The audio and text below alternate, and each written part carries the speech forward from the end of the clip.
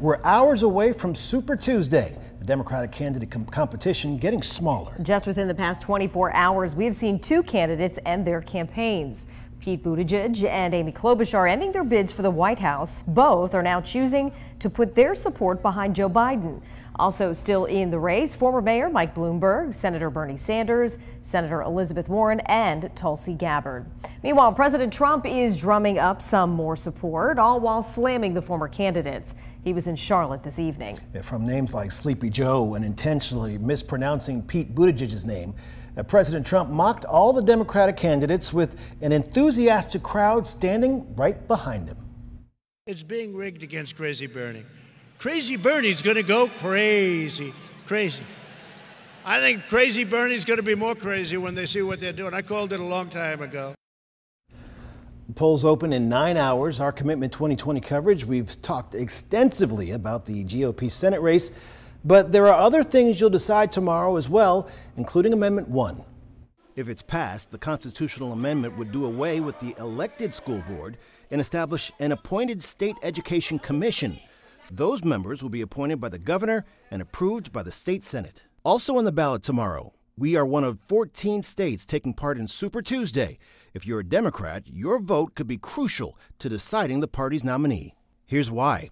Each Democrat is trying to get to the magic number of 1,991 delegates to win the nomination. Tomorrow, more than 1,300 delegates are up for grabs, more than a third of the total delegate count. 52 of those delegates are right here in Alabama. It's not a huge chunk like California or Texas, but still a prize for any candidate who qualifies to get some of those delegates.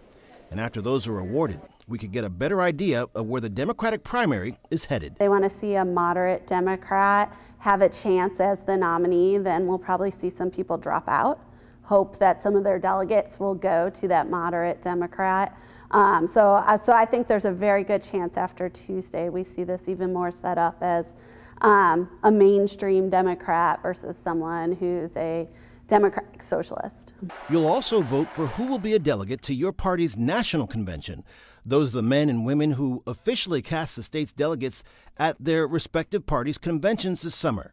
And Republicans will decide on the Senate primary race. These 7 have spent months crisscrossing the state in a race that's gained national attention. Former Attorney General Jeff Sessions fighting for his old Senate seat against several others, including the 2017 GOP Senate nominee, Judge Roy Moore. Moore lost in that special election to Doug Jones. Former Auburn coach Tommy Tuberville, Congressman Bradley Byrne, businessman Stanley Adair, State Representative Arnold Mooney, and political newcomer Ruth Paige Nelson are also on the ballot. Turnout is crucial to any race. According to the Secretary of State's office, during the state's last presidential primary in 2016, voter turnout was just over 41%. But there was no incumbent in the White House, so both parties were in a nomination fight. Voter turnout was also right around 41% for the special election in 2017 between Judge Moore and now Senator Jones.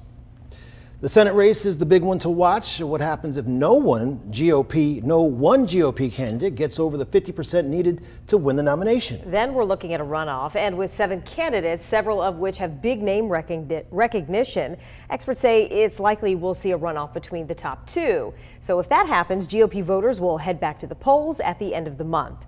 And we're keeping a close eye on the Senate campaigns here in Alabama. Tonight we checked in with former coach Tommy Tuberville, one of the several candidates hoping to replace Senator Doug Jones on that Republican ticket. He was in Vestavia Hills. Coach Tuberville is optimistic the people of Alabama will support him at the ballot box. I want to give the people of Alabama a voice and not go up and listen to special interest. I took all my money from the state, and I tell you, it's been great to know that people of this state have backed me so much to the point that we got a real good opportunity to win this thing. Also drumming up some last-minute support, Representative Bradley Byrne. We caught up with him as he thanked supporters while saying he understands what Alabamians need. Well, it's clear. I mean, the people of Alabama are looking for a conservative fighter, someone with a real track record, doesn't just talk about it. I vote for President Trump 97% of the time.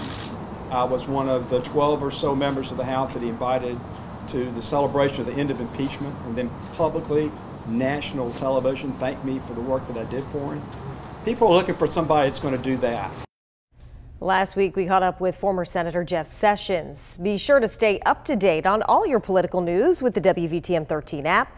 Our commitment stories are under the Politics tab.